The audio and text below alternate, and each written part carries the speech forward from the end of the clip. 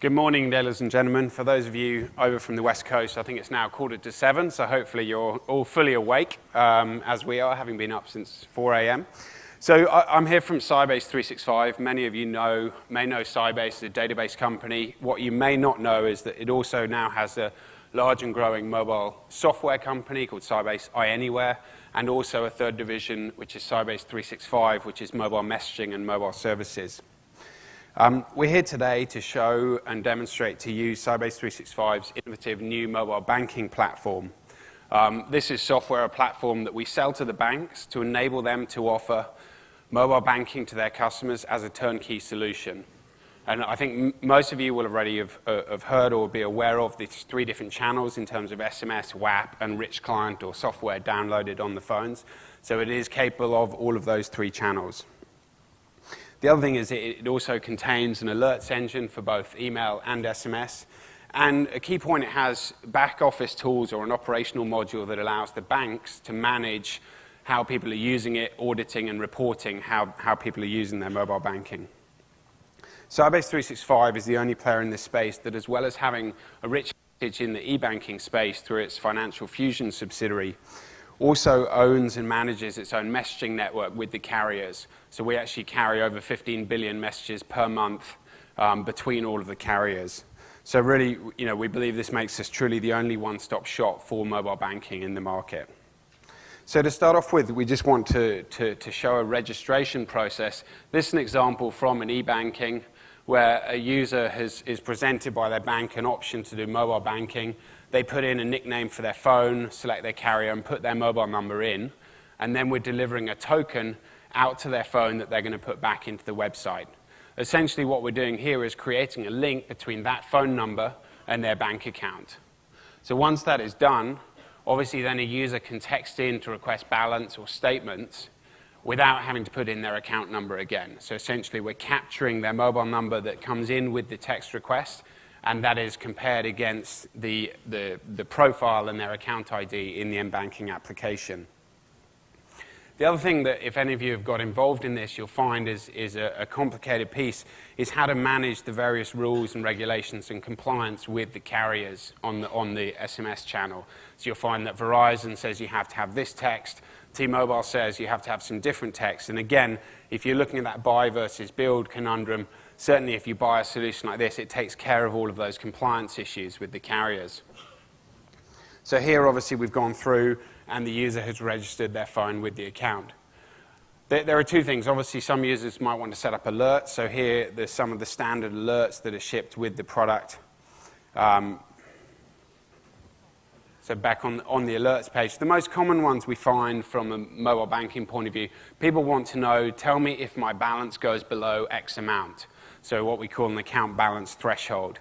The other things that, again, are proving popular are fraud prevention alerts. So, for example, password lockout. If they've succumbed to a phishing attack and their password's being changed, they'll get an alert to their phone.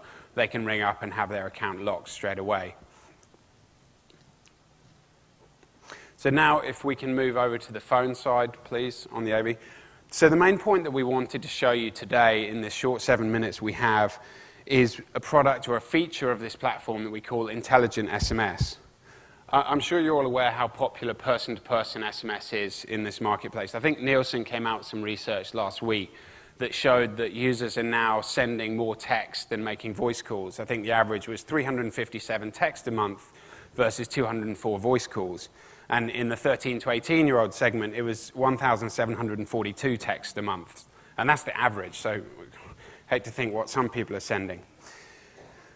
That's person-to-person SMS. On the application-to-person SMS, one of the things that's been holding back the utility and the usage of some of these programs is the need for users to remember exact syntax or keywords when they're responding or reacting with an application.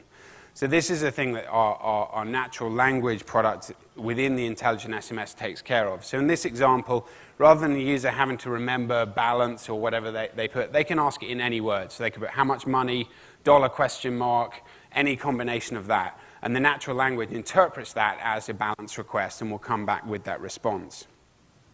The other problem, or the other drawback of SMS is that essentially it's an asynchronous technology. There is no link between a message sent and a reply. And again, that's something that this intelligent SMS, it manages the sessions within that. So if we take another example, the user's requested for their balance, they found they haven't got enough money, and they want to do a transfer from their savings to their checking to buy whatever it is. Again, it's slightly more complicated syntax if you have to remember exactly the keywords. But with this, you can just put it in any free word text. So 100 from savings to checking, or transfer 100, etc. Any combination of that would work. So that is taking that command, and then it will send a response back to the end user, asking them to confirm it's understood that correctly, and saying, yeah, we understood you want to transfer $100 from savings to checkings, confirm with Y or N. So again, it's keeping in session the information that's already been sent and allowing the user to confirm or respond with a simple Y or N or 1, 2, 3, 4 if there's a menu option. Another point that we make is some of these services, I mean, people obviously look at the difference between SMS and WAP. The advantage of SMS, obviously, that a bank can send an outbound alert to the end user. And obviously, a lot of users do not have high-end phone or data plans. So again, SMS is the most prevalent, ubiquitous channel.